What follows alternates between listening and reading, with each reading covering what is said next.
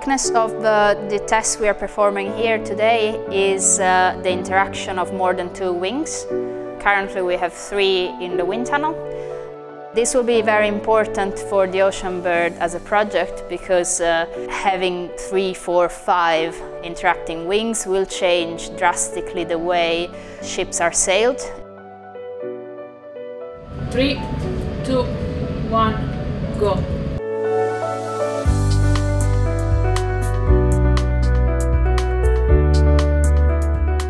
So we're in the R.J. Mitchell wind tunnel at the University of Southampton. This tunnel's been here since the mid-1980s.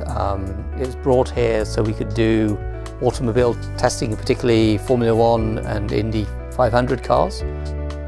Primarily it's a research facility and also used with teaching of our aerospace and maritime engineering programs at Southampton.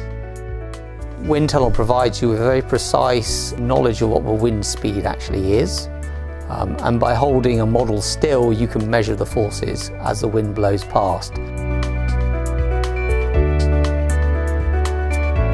What we've done for this particular experiments is to try and maximize the dimension of the wings so that we could capture the flow features as closely as possible to what they will be in reality.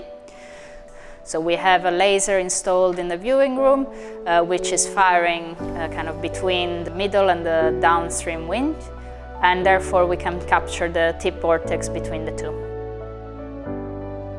Wind assist in shipping is an obvious response to climate change. We can get 10, 15, maybe 20% saving of energy if we design the right kind of wind assist system on an individual ship. Coming up with clever systems, a bit like the one being tested here, is going to be an important part of that development process. The results so far look very promising.